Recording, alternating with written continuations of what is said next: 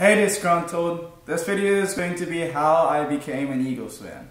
Now, my story is kind of short because basically I was born into it.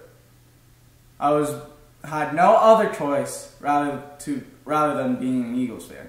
Now, you're probably thinking that at any point in my life I could have switched to any teams, but I'm going to leave a description and below to why I'm an Eagles fan, which basically tells you why I stayed being an Eagles fan all this time. Now I'm going to send you over to my grandpa, which has a more interesting story, which basically made my entire 25 plus family members becoming an Eagles fan. So I'm going to send you over to him, and thanks for watching. So all these, being the Eagles the closest to us in Philadelphia, and we watched football, we were rooting for the Eagles.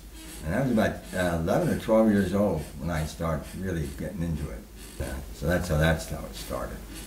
And then from that day on, I was sweating it out after 52 years I had to wait before they got won something again. So that was it. Why are you still an Eagles fan today?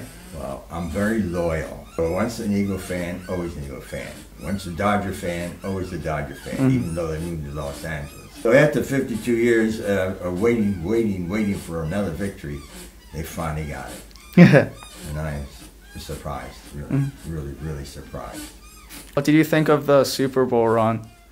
Fantastic. I did never believe they could make it. They won too many close games.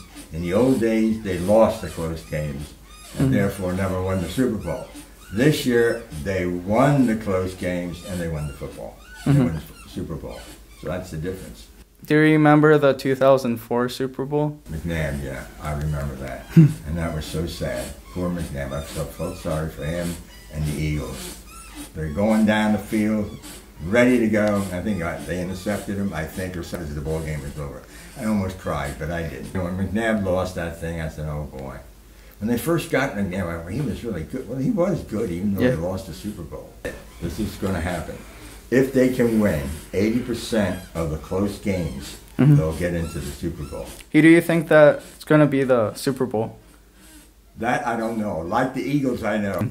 I have the slightest idea. There's so many of them that could be in the Super Bowl. New England Patriots are always there, and everybody seems to be doing great.